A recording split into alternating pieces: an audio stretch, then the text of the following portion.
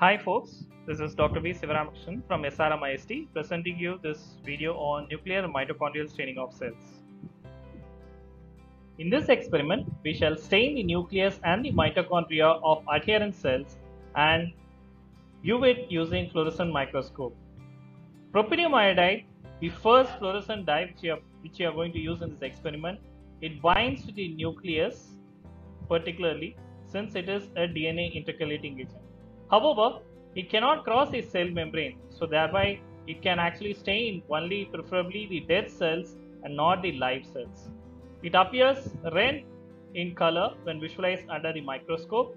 The second dye, Rhodamine 123, is said to be lipid soluble and hence it can actually cross the cell membrane, and this is incorporated particularly in the mitochondria in a manner which is dependent on the mitochondrial transmembrane potential.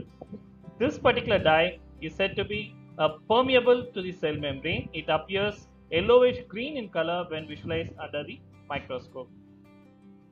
In this experiment, we are going to use the cell suspension of A549 cells. These are lung adenocarcinoma cells. In addition, we would also require Petri plates, slides and cover slips, and the forceps. The reagents used in this experiment include the selective media made from DMEM and 10% FBS and penicillin streptomycin at a concentration of 1%. In addition, sterile PVS is used for washing the cells, and for fixing the cells we can use either methanol, which is made at 100%, or the 4% paraformaldehyde. The stock of the fluorescent dyes, Propidium iodide and Rhodamine 123, as mentioned over here in the concentrations, are prepared, and from them the working standard of the fluorescent dyes as shown over here is prepared and used in the experiment. The first step is to actually disinfect the working area. I am going to spill some amount of ethanol, 70% ethanol, and then wipe the working space. First step is to take a cover slip and place it inside a Petri plate. The first step is to actually take 500 to 1000 cells and then sieve onto the cover slip. So here I am going to take 50 microliters of cells from the cell suspension, and I am going to sieve onto the cover slip.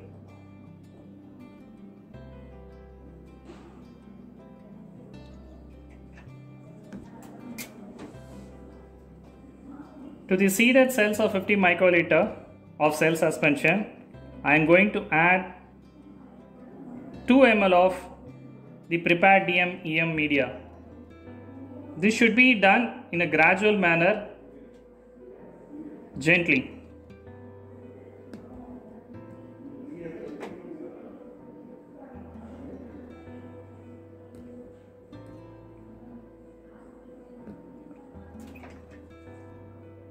We need to gently start to encircle this once and twice so that the cells get equally dispersed. Label the cells. What is the purpose you are doing?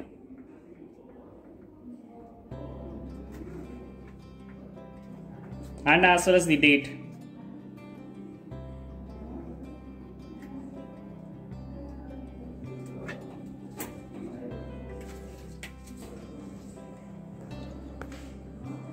Now place the cells overnight for incubation for the cells to proliferate and as well as to adhere in the carbon dioxide incubator.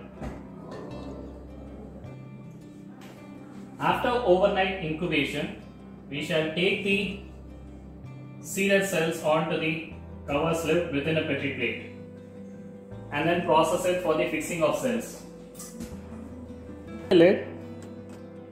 Without disturbing the cover slip, try to gently remove the media and then discard it.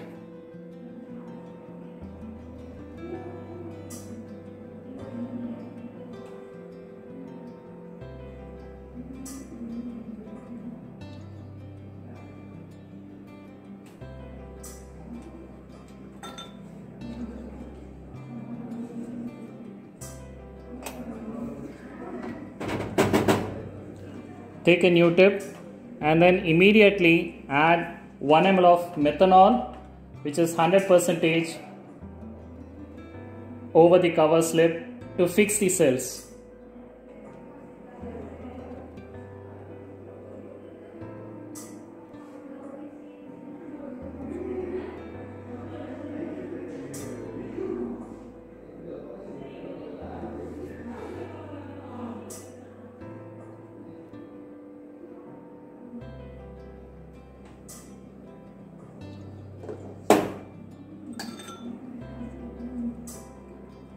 Leave it for incubation for 5 minutes. We have the two dyes which we'll be using for this experiment.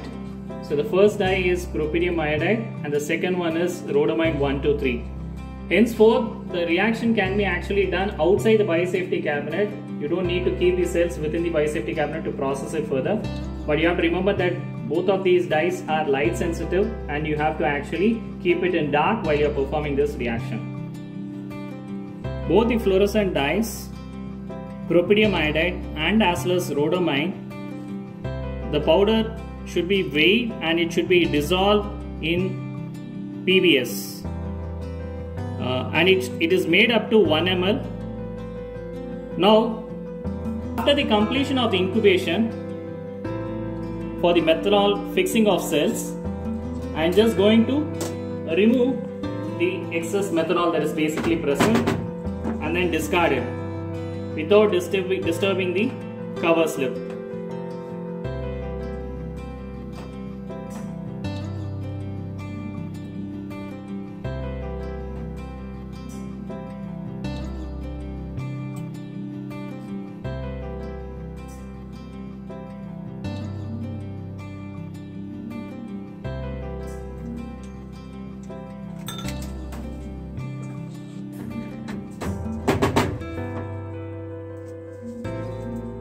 First, I will add 1 ml of Propidium iodide.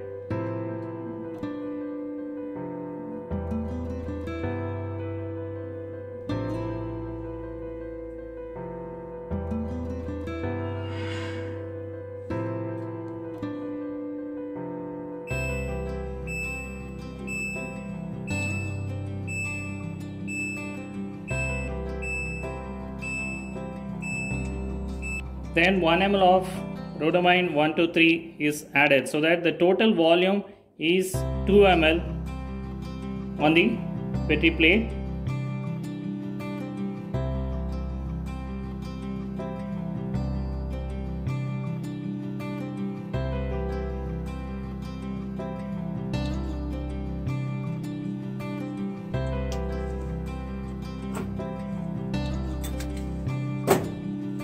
Try to gently encircle the Petri plate so that the cells are equally stained. The cells will be incubated for 20 minutes. The dye now will be discarded.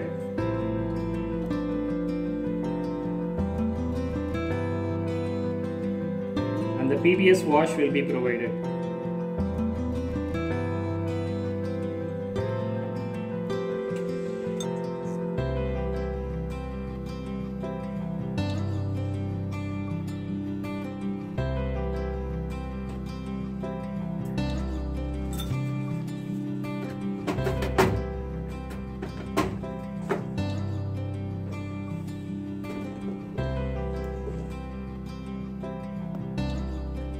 After removing the dye,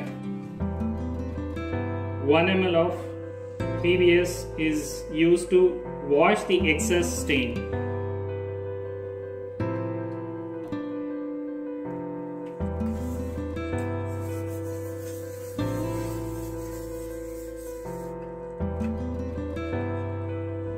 Then the excess 1x PBS is removed and discarded.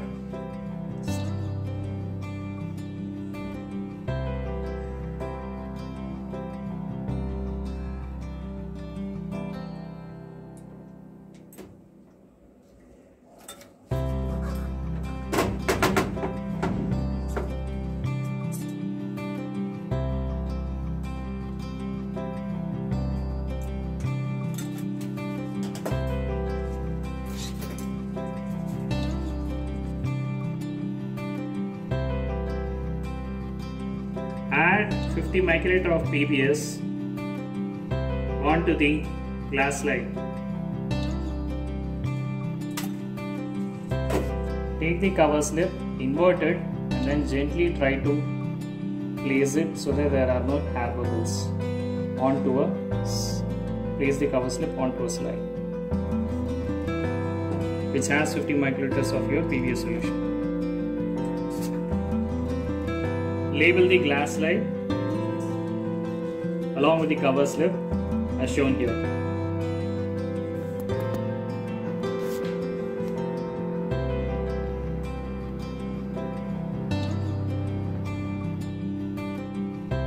Fluorescence microscopy visualized images of A549 cells stained with Propidium iodide and Rhodamine 123 at their respective wavelengths are shown over here. Thank you for patiently listening.